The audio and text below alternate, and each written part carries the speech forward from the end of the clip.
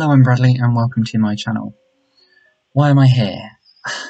I always come to my channel when I feel like that I need to talk about something, or if I find that the problem or a situation gets to the point where it's almost like in life that I feel suffocated, then I come to my channel. I often feel better afterwards. Sometimes I don't, but sometimes it certainly helps. Sometimes I get amazing comments. I get a lot of amazing comments anyway. But one or two just really hit on that nerve or that problem or that issue which is happening. And I'm eternally grateful for that. What's happening right now? So I lost my nan. We are coming up to 8 weeks. And I know 8 weeks is absolutely no time at all when someone means so much to you, which my nan is my world. I'm very lost at the moment. It is my mum's mum, and I'm very close with my mum, and I talk about her lots. But sometimes I feel it gets to the stage where I have to, of course, be very careful because it's her mum. So it's really, in a way, I find I get to the point where I think, okay, I now need to sort of step back and almost let my mum breathe. And this is why I'm here, to talk and to hopefully get things into perspective, because of course this is not going away. I wouldn't want it to. My nan meant the world to me, and even just saying that, I feel so empty. So, do you know what? I really don't know the emotions to put to words, really. I really don't. I get moments where I smile and I feel guilty. I get moments where if I go to do something, I feel immensely sad, like life is over. I was extremely close to my nan. I've recently turned 28, and from birth, my nan was always there. Always there. Right from when I had my first operation to very recent days of holding my hand, talking to her about old times and trying to help my nan and look after my nan.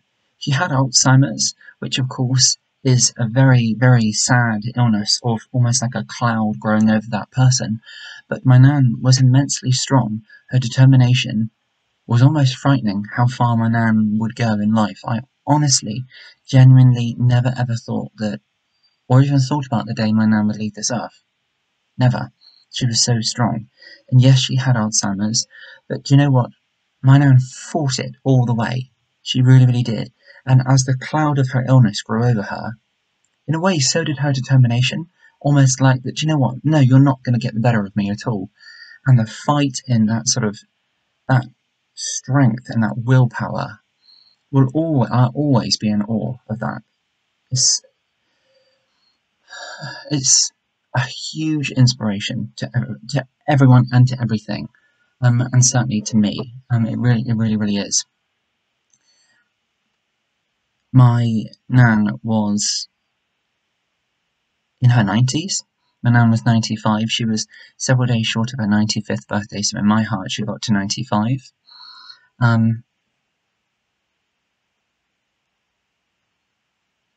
And you know what? I had a day today where, and I'll be honest, I'm not coping. I am not coping. I put on a front sometimes. I act as though I'm okay. I think the people around me know. My mum knows anyway.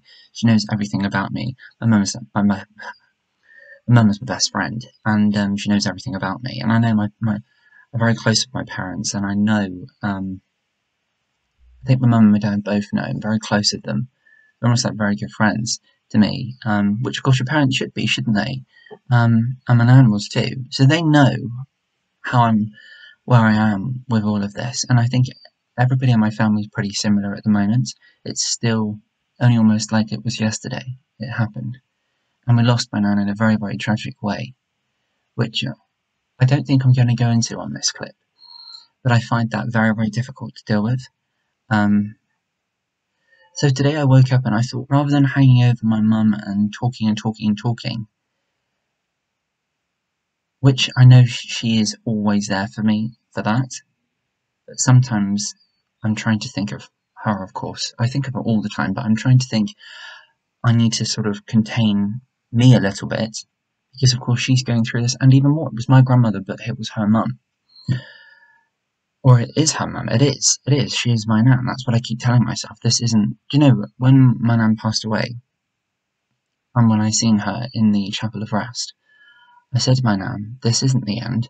We just won't be able to hold hands for now. And I keep trying to tell myself that, I really do.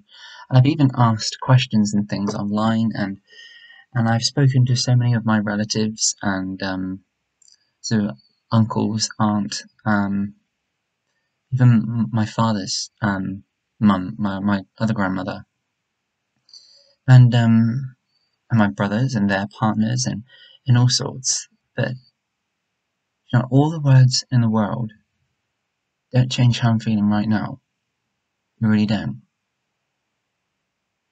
And I woke up this morning and I've probably felt the lowest I've ever really felt.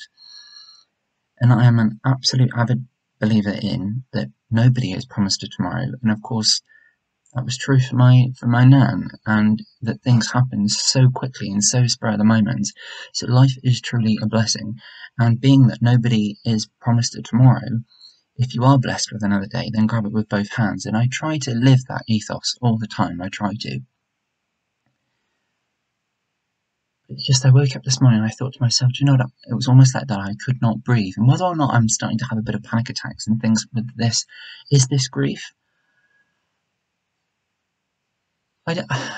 Of course it is. Of course it is. It's the loss of my nan, and which my nan. I've been blessed in this life. I always said my parents. I have an incredible mum, and my nan is like a second mum to me. So in this life, I've certainly been blessed. And I woke up this morning and I thought, and I keep thinking to myself, because I don't sleep very well at all, if anything, at night at times. And I wake up a lot throughout the night, and I think of all these things, and if I do something, or if it's wrong in my own head, or if I think to myself all these things, and it's sort of like this morning, I thought I've got to get out, I've got to go for a walk, and I'm recovering from pretty extensive surgery recently, so that's all very new to me as well. Walking around and things with my groin, I've had groin reconstruction surgery. So it's good to me to get out and do that anyway. And as I was walking around, do you know what? All I could see was the places where I had been with my nan. And sometimes it would bring a smile, and sometimes it would make me almost chuckle. But ultimately, it just gave me immense sadness to think that that's. And this is going to sound wrong, isn't it? That it's gone, because it's not gone. Because as people say, it's always in your heart, and of course it is, and that's where my nan is. But it's just. And I know this is going to be difficult, and I ultimately hold my hands up and say that I am not coping with it very well at all at the moment. I do try to put a bit of a front on, and perhaps I shouldn't at times. But honestly, and I say to myself, honestly, if I could have just 5 more minutes with her. But then even that's a lie, isn't it? Because I probably wouldn't allow her to go back through the door. Thinking I was in a room, and I think of this often at night. I'm in a room, and I'm sat in a lounge, and there's a door, and my nan comes back through the door for 5 minutes. But can you imagine? I wouldn't let her go back through, would I? But I think we all wish those things, don't we? My faith brings a lot of, I say comfort, it brings clarity to me, sometimes comfort. I pray every night, I pray for my nan, every night and for my family. And it comforts me that she's with the rest of our family in heaven. It really does, and her brothers and her sisters. But wow, yeah, what a darkness I feel in at the moment. And I'm not one to really say that, I have to admit, but I wouldn't sort of say this and share this with. I don't think I would share this with my mum, because she knows anyway. But how can you when someone's going through it, even worse than me? Which my mum is, of course, because my mum and nan were like sisters. Mother and daughter, yes, but sisters, best friends, like me and mum. But And I really thought that getting out and having a walk with fresh air and things would really, really help. And I even asked some questions actually on, is it Cura? Um, One person even started to get a little bit sort of direct with me, and I thought, I really didn't think that they actually understood what I meant, so I kind of left it, because of course every person's journey when they lose somebody is very, very personal. What I'm left thinking and feeling now is, what now? What happens now? Right now it feels that life is over, and I know it's not, and I owe it to my nan to carry on and to do all wonderful things and to have a fulfilling life in that, to show her. And I know somebody answered my question actually recently, a question which I put on there, on I think it's Cura, and I said that something along the lines of that I've lost my nan, it feels that my life is over, with a few other sort of snippets of information in there. And some amazing, gracious person put on there, what would your nan say if she was sat right next to you? And you know, I think that, I really, honestly, I do think that, I really do. But then,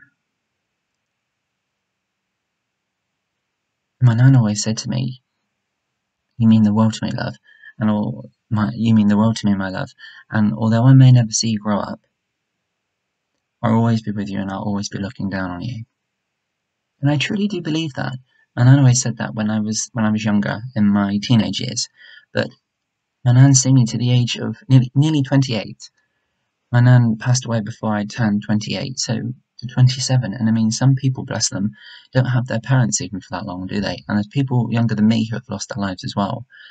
So that I see all of this, me moving forward in every step and every day, as a privilege of life, because of so many awful things which have happened to people throughout the COVID pandemic, and of course just generally in life as well. But right now I'm just in darkness, I feel, and I'm in gloom. And you know, I probably think that I know that that's normal. Someone will tell me that that's normal when you've lost someone what means so much to you. But this is just me sharing that this is a bad day, and me sort of opening up. And in a way, it's almost like that I've got that. So here I am talking. Here's a picture of me and my nan, and I'm sort of looking at her, and I'm sort of thinking that I'm sharing this with her, and I'm talking, and I'm getting this sort of off my chest, and I'm breathing, and it does help. It really helps. So a YouTube channel can be for many, many things, but for me, yes, it's for different interests and things which I enjoy doing as well, but it's also helping in those real dark moments as well, and this is what one of those are. Yeah, right now I'm truly, truly heartbroken. I really am broken, and I am finding things very, very difficult. I really am. Would I say that to many people? No. I wonder if they'll watch this and find out. They probably already know. But for you sat there watching this and listening to this, I thank you from the bottom of my heart. And just a huge thank you. Just a huge thank you for listening and being there. Until next time, I promise to be a little bit more smiley. I promise to bring more to the channel, because it's something I enjoy, and I know I have a lot of amazing subscribers now, and thank you very much for that and for all my views. So on that note, just thanks for listening. Okay, so until next time, I will see them. Bye for now.